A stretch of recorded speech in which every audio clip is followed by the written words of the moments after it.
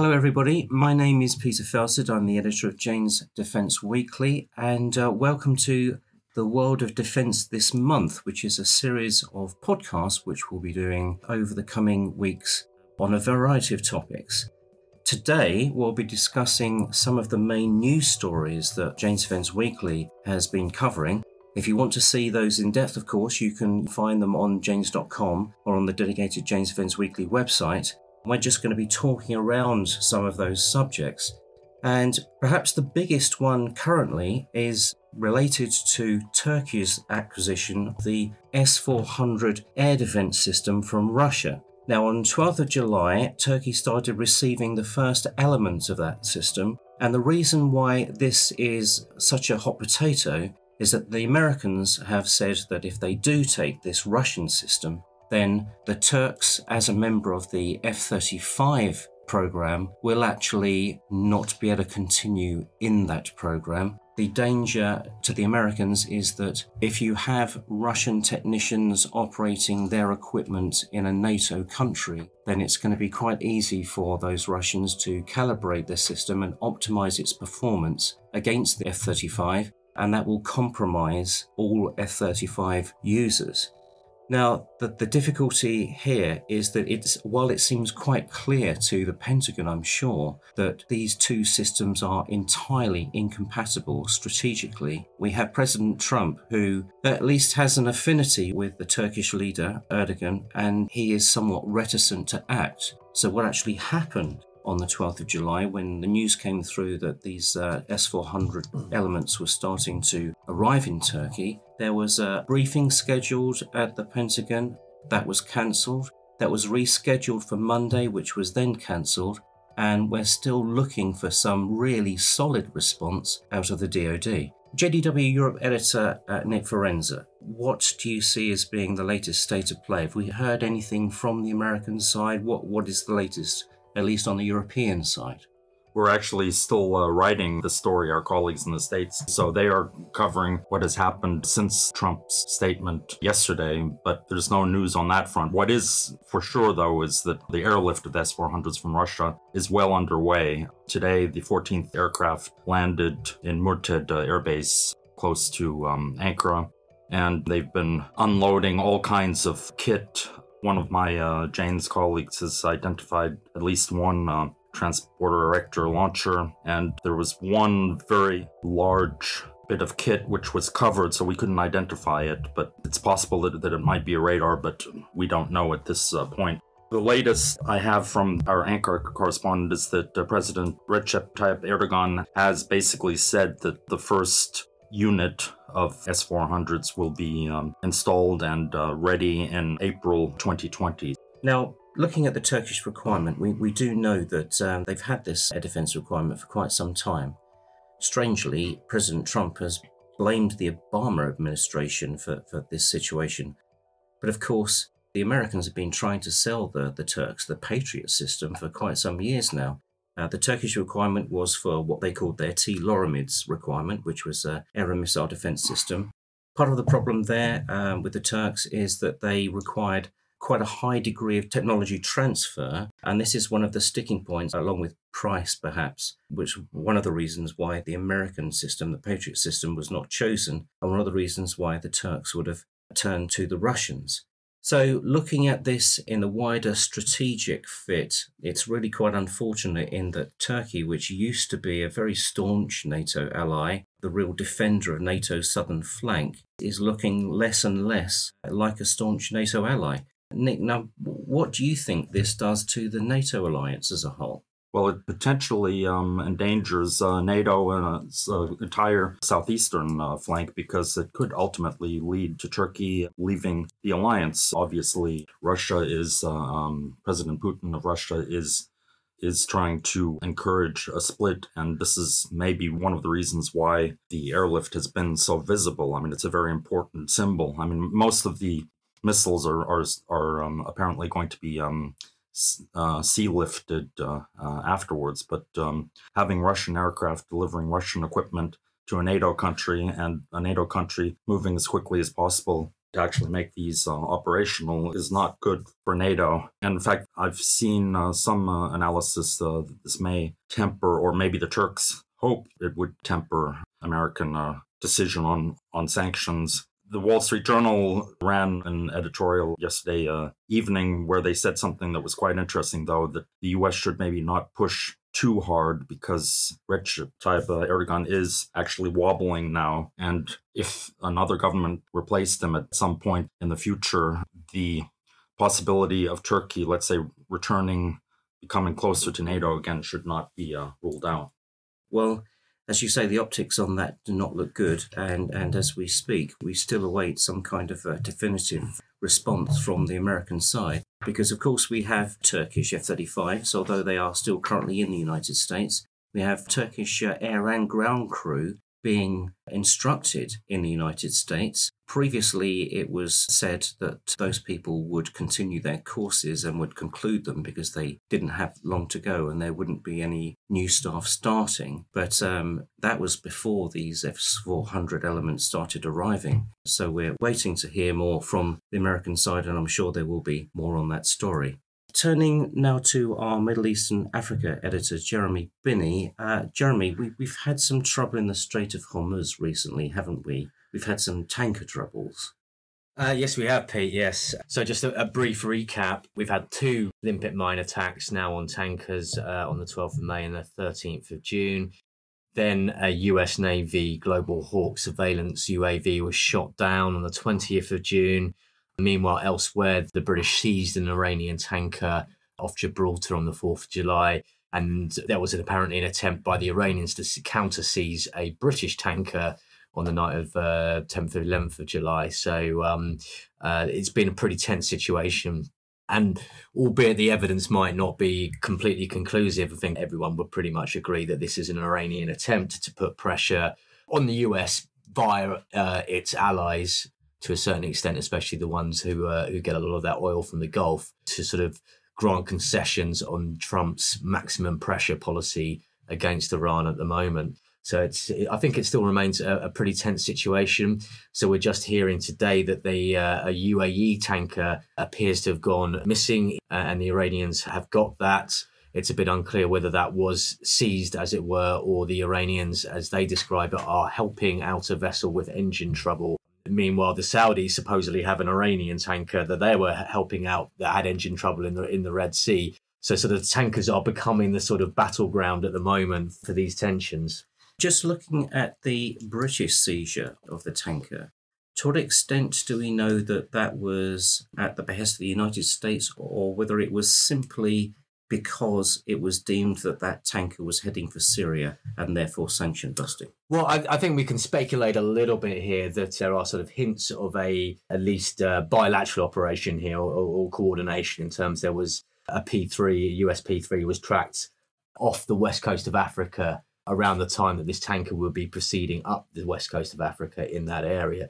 So the Americans probably had eyes on this tanker, making sure it was going where they suspected it was going. And the Brits had everything in place and were prepared to board that tanker when it came through the Strait of Gibraltar. Now, the official justification is obviously it's violating EU sanctions rather than US sanctions. And thus, once it's in the UK jurisdiction, which would obviously be disputed in the case of Gibraltar by Spain, but however, it can be pulled over on the basis of EU sanctions. Obviously, Iran disputes this. And the UK has offered to let it go as long as it doesn't go on to Syria on that basis. But the Iranians don't seem to be very interested in that proposal at this stage. Now, we've heard that the Royal Navy are increasingly sending more assets into the region. Mm-hmm. I believe there's a 3rd ship now dispatched. OK, well, what seems to be happening essentially is HMS Montrose, which protected the tanker earlier this month. Now, this is a Type 23 Duke class that went out via the Pacific and arrived in the Gulf in April. And the whole purpose of this deployment, we were told, was it's going to spend 3 years or so in the Gulf. And this is going to save on other ships having to sail backwards and forwards to maintain a presence there. However, Montrose has got to go in and have some work. So HMS Duncan, one of the new Type 45s, is sailing out there at the moment. And now we're told that HMS Duncan will be replaced later this year by HMS Kent, which is another Duke Type 23 Duke class frigate. So it seems like Montrose is going to be out of action for a little while now. And this is why the Royal Navy is basically structuring its deployments to cover the Gulf. But I think it's quite interesting that they're being so sort of open about these deployments to really make it clear that they're going to have a continuous presence of a major surface combatant in the Gulf going forwards for the rest of the year. So that probably reflects that situation where people are going to remain nervous that if Iran doesn't see any concessions on the sanctions front, then we can pretty much expect more of these kind of attacks. And that situation could potentially escalate if there's a miscalculation. Yeah, because we've already had Royal Navy guns trained on Iranian fast boats, haven't we? Well, that was the incident with HMS Montrose. Supposedly the Iranian fast attack boats were ordering the tanker British Heritage to divert into Iranian waters, but it was being shadowed at that time by Montrose, which then put itself between the tanker and the Iranian attack boats, and then they withdrew, so the tanker could then proceed through the Strait of Hormuz. So these are the sort of tactics we're going to probably see emerging if they want to seize tankers, and tankers will need escorts, or as the Indians are doing, they are actually putting security teams on board their tankers to protect them. That seems like it's going to remain quite volatile. Another volatile area we have, of course, is the South China Sea. Now, as we know, China claims large tranches of the South China Sea in its own historical perception of how those waters are owned. They are, of course, disputed by several other countries in the region. But one of the things that China used to say was that they would never militarize any of this. But of course, they've made these artificial islands, and there do seem to be increasing signs that they are militarizing this area. JDW Asia Pacific editor Gabriel Dominguez, what are we seeing now in the South China Sea? What should we be worrying about? Well, China has continued to improve its military capabilities in the area, and not only through the militarization of some of its artificially created islands in the area, but also by improving its naval and aerial capabilities. And it also continues to improve training by conducting what China is already describing as routine military exercises in the area. An event of particular importance took place on 30th June when the U.S. news network CNBC reported that China had actually test-fired at least one anti-ship ballistic missile in the South China Sea. At the time, Janes reached out to the Pentagon, and a spokesperson did not confirm that the weapon test-fired at the time had actually been a ballistic missile. However, they did say that a missile had been launched from one of China's man-made structures in the area near the Spratlys. Now, neither Chinese news media nor the Chinese Defense Ministry has officially commented about this missile firing.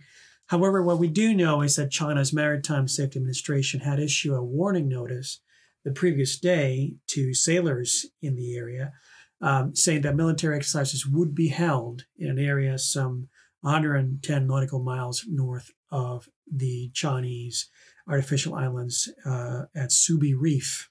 Now, in the statement that the Pentagon provided to Janes, the spokesperson said that China's intent was to coerce and intimidate, especially following Chinese President Xi Jinping's statement in 2015 that, as you correctly pointed out, Beijing would not militarize these artificial islands. Now, why is this important? Why should we take a look at this? Well, it is important to know that China has developed both anti-ship ballistic and anti-ship cruise missiles that can be fired from road mobile launchers. And as a matter of fact, in May 2018, CNBC had reported that a ground variant of the supersonic YJ-12 anti-ship cruise missile had actually been deployed to one of China's artificial islands. Moreover, China has actually in service at least two types of anti-ship ballistic missiles. Those are the DF-21D and DF-26 missiles, which have a range of about 1,500 kilometers and 4,000 kilometers, respectively. Now, the Chinese media have already referred to the DF-26 as a highly maneuverable carrier killer, which of course would pose a serious threat to any American carrier groups navigating in the area.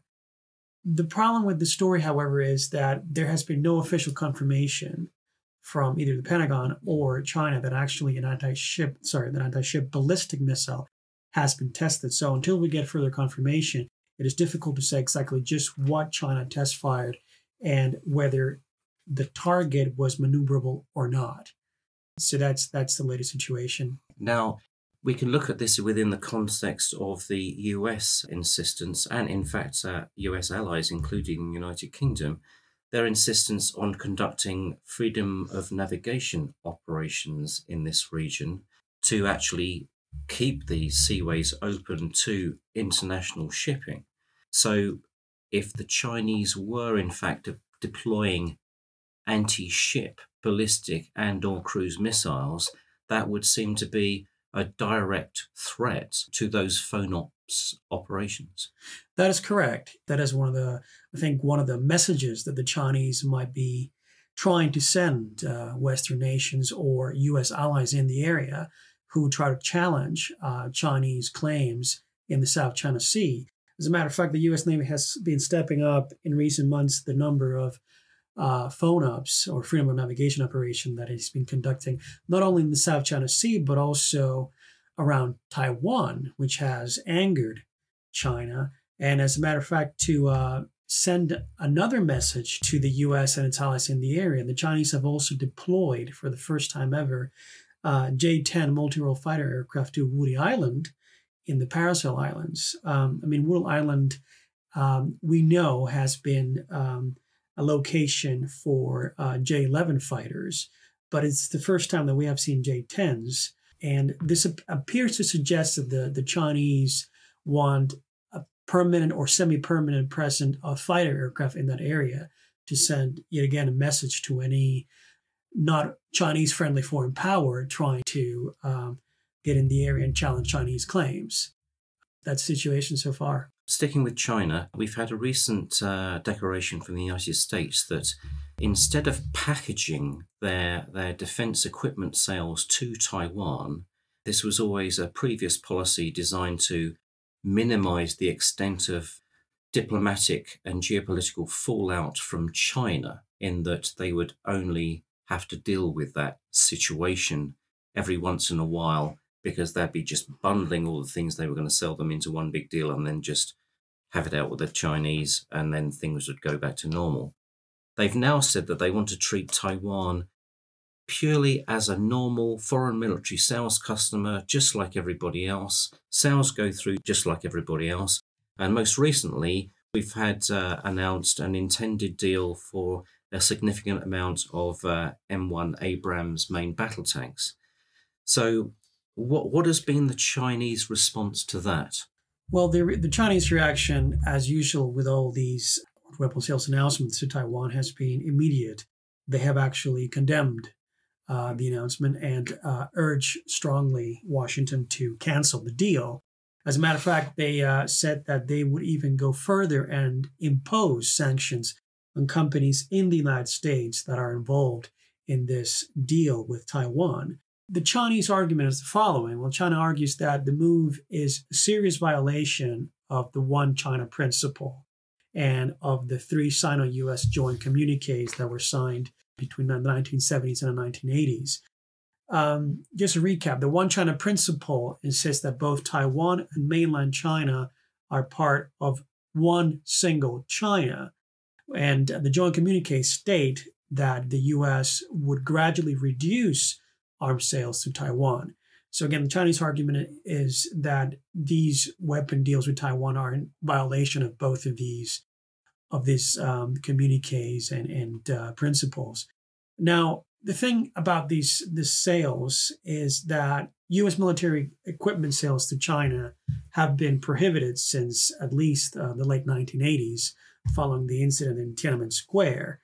But the problem is that those U.S. companies could have issues when trying to sell civil and commercial equipment to China. Boeing, for example. Boeing, for instance, although Boeing is not involved directly in this deal, But let's take a look, for instance, at General Dynamics, which is the manufacturer of the tanks. Well, General Dynamics, for instance, produces Gulfstream business jets.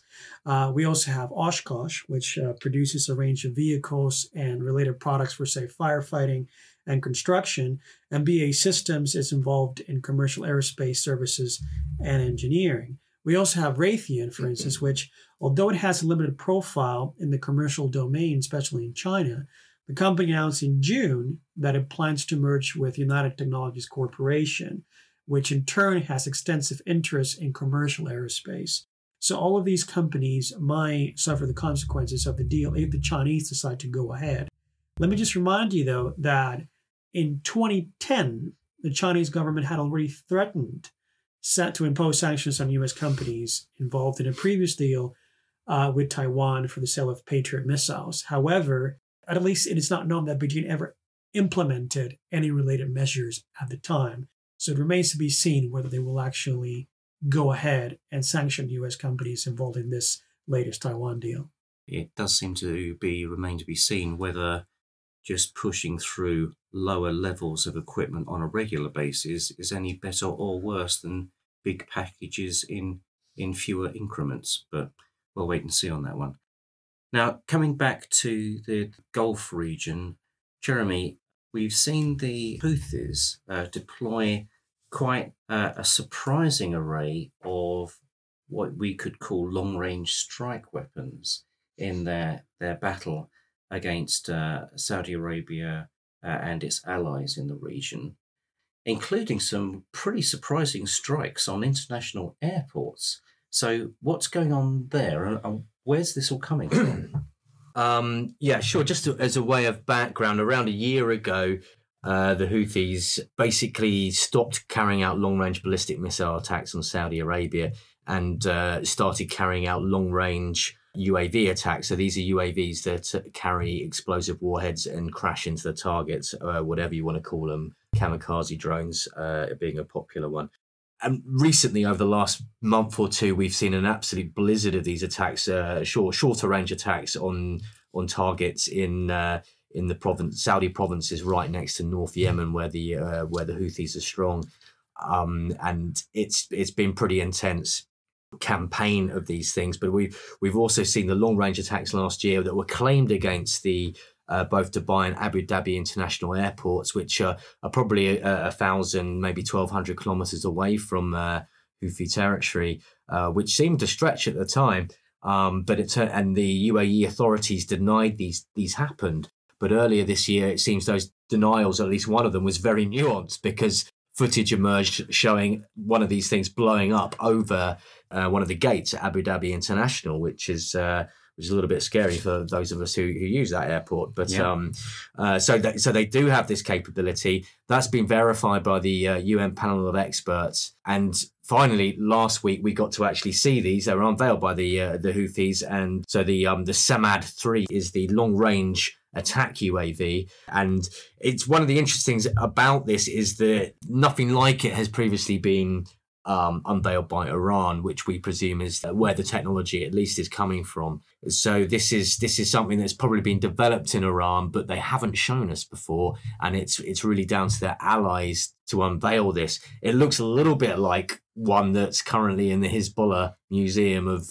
Resistance against Israel, but on a much larger scale, and perhaps adapted somewhat to have a sort of smaller radar cross section. The same is also true for a new cruise missile. So they claimed they attacked Aba International Airport in southwest Saudi Arabia with a cruise missile. They didn't show us what it was. The Saudis confirmed it was a cruise missile. The Saudi military spokesman came out and said it was an Iranian Yar Ali missile, and he identified the engine as a TJ-100, which is made by the Czech company PBS, suggesting there's some sort of technology proliferation there. Finally, again, alongside the UAVs, the Houthis show us the cruise missile. It doesn't look like the Yar Ali. Its engine is mounted externally in a sort of like a podded engine rather than internally. The engine does look a bit like a TJ-100, but it's probably a copy. And I think it's probably good to note here that we contacted PBS that makes the engine. They say they've never exported to Iran or any of its allies. They think it's probably a copy as well. So somehow they got hold of this engine, which is commonly used for aerial targets, and reverse engineered it. And this is what they're using it to power these cruise missiles. So the Saudi military seems to have got their identification a little bit wrong, but maybe this is what the Yar Ali got developed into, and this is the final derivative of it. But again, it's just showing us really what Iran has probably been developing secretly over these years, but hasn't shown us. We now see it cropping up in Yemen, and the Houthis are pretending it's something that they've developed. So Yemen has effectively become a bit of an Iranian battle lab in some respects. I think so. So I think we've seen that across the region in recent years in terms of Iranian weapons being getting combat experience with them, whether it's UAVs in Syria as well, in terms of the Shahid 129, which are the armed UAVs, and some of the new longer range ballistic missiles like the Zulfagar being launched from Iran at the Islamic State. So we get a little taste of how effective these weapons are. The Iranians not doing much testing, so this is actually probably really important experience for them, and to actually look how these weapons are performing. But not only that, to look at the countermeasures, what the Saudi air defences are doing to try and shoot these things down, and maybe ways that they can adapt their tactics and their technology to overcome the countermeasures. So there's a really interesting struggle going on there at the moment. It's quite convenient for them to allow their proxies to do their testing for them. Okay, Nick, we've just got time to cover one more subject. It's just worth mentioning here that on the 16th of July, Ursula von der Leyen, the former German defence minister, was voted in as head of the European Commission. She's been quite vocal in the past about a European army, would you say? She has used the term before. How serious she is about that, I'm not sure, but she definitely supports European defence. So what do you think the changes will be, if any, if with her now as the head of the European Commission? Well, she doesn't really have decision-making powers, because that's actually the EU countries which in the Council make the decisions. But I think she does have the expertise coming from the Ministry of Defense, and she'll be coming to the Commission when it's increasingly getting involved in defense. In fact, it wasn't really involved in defense before, but now it's starting to get very large budgets to fund research and also the development of European programs. So she'll be overseeing that, and with a supportive attitude, given what she said in the past. Yeah, so in terms of European propensity for going its own way on defence, I suppose we've got a couple of drivers there, haven't we? We've got Putin and what's going on with the more belligerent Russia.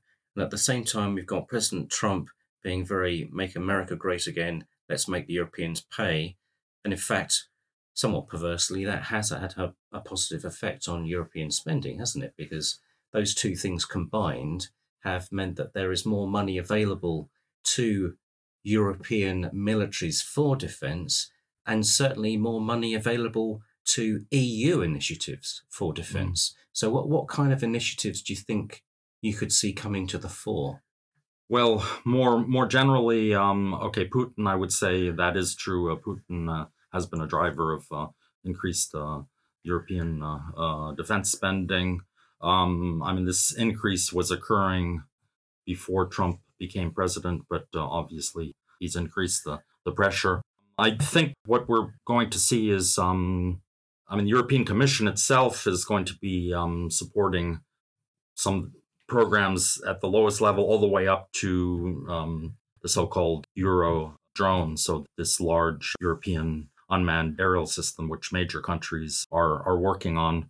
I think also in parallel to that, we're seeing different European countries working closer together. Last week, for example, there's MRTT, so multi-role tanker transport pooling initiative, which the unit has now been set up, and they will be getting their first jointly funded tanker funded by 4 or 5 different European countries. I mean, this is one gap which has been identified. I think we'll also be seeing more and more multinational forces, or let's say bilateral cooperation, also in the last week or or so. For example, the Belgians and the French, who have this agreement on cooperating on their motorized capability, that this agreement has come into effect. The Belgians are going to receive vehicles that the French Direction Générale de l'Armement has ordered for them. And you're actually going to have, as a result, with the French and the Belgians in a few years, having their infantry battalions using the same equipment will virtually be integrated. And Belgium and French units will be able to be plugged into, let's say, the same brigade. True interoperability, really. That's that's getting more and more interoperable compared to what we've seen in the past. Okay, thank you. We're out of time. Thank you, everybody, for joining us for this. It's the first in a series. Over the weeks, we hope to have some additional guests specialising in their own areas, talking about various topics. And of course, we'll be back to talk about the most salient stories that we've been covering on Jane's Defence Weekly. And as I've mentioned previously, if you do want to follow up on these stories, you can find précis of the stories on janes.com. The stories in their entirety, of course, are on the Jane's Defence Weekly paid for website. Thank you. Bye.